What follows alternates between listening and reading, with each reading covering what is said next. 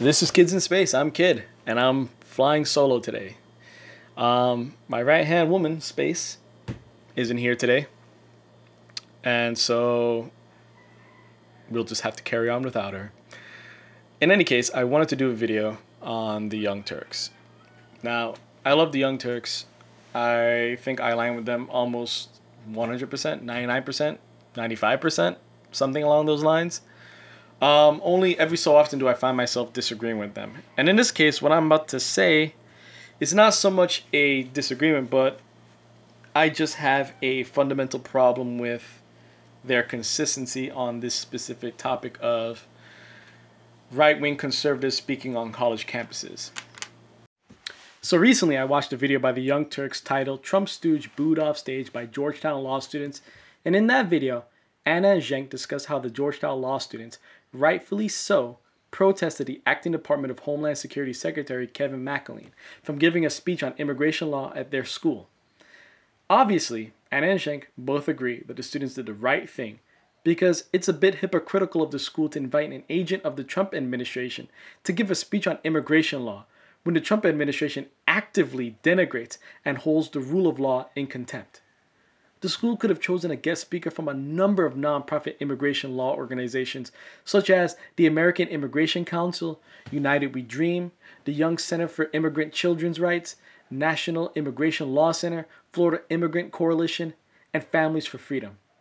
This is a short list of nonprofit immigration law organizations I found with a simple Google search. Georgetown had a responsibility. They had an obligation to present their students with an immigration lawyer fighting on behalf of immigrants and their rights. But instead, they chose to sully themselves by inviting a person that is willing to make Trump's anti-immigration fantasies a reality. That is truly disgusting and abhorrent. And so, I agree with Anna's and Zhenk's assessment of the situation.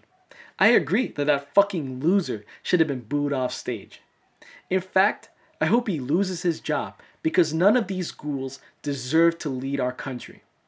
But what I don't agree with is that Kevin McAleenan is a unique guest speaker deserving of our condemnation and moral outrage.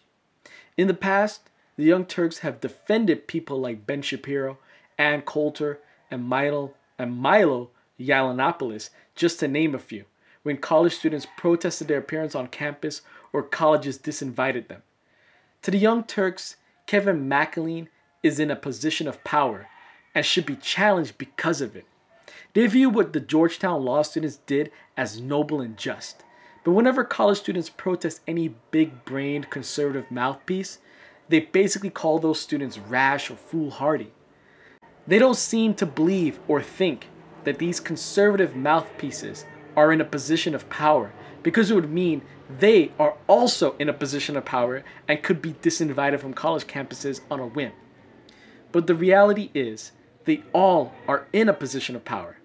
Having a media presence of this scale puts a person or organization in a position of power that is capable of shaping the opinions of millions of people. However, it is how a person or organization wields that power that is important.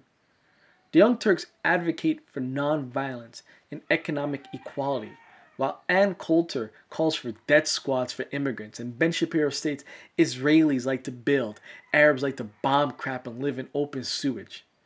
Or should Milo, sex between adult men and 13-year-old boys is okay as long as the boys' sexual organs are mature, Yiannopoulos be allowed to come on college campuses and give a rousing speech on the efficacy of pedophilia?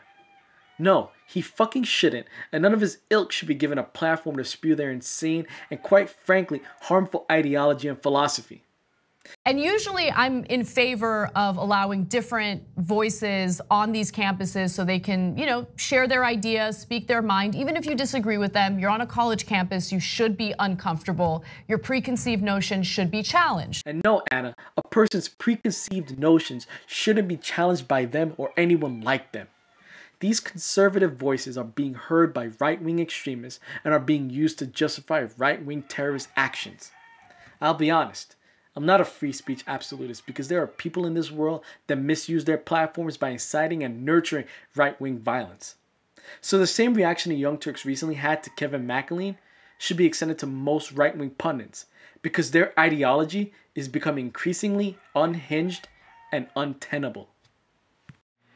Hey, thanks for listening to me rant and rave about my displeasure with the Young Turks on this particular topic.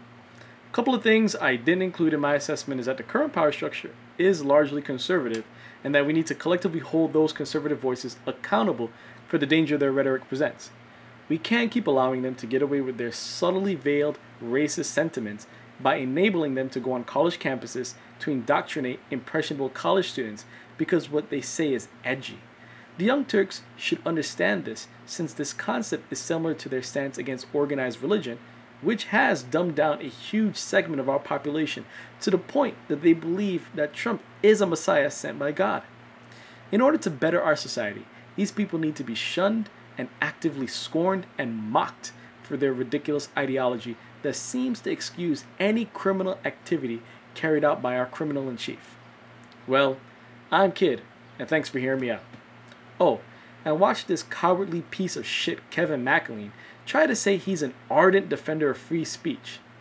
He is truly one of the worst things to come out of the Trump administration. As a career law enforcement professional, I've dedicated my career to protecting the right to free speech and all the values we hold dear in America from all threats. So,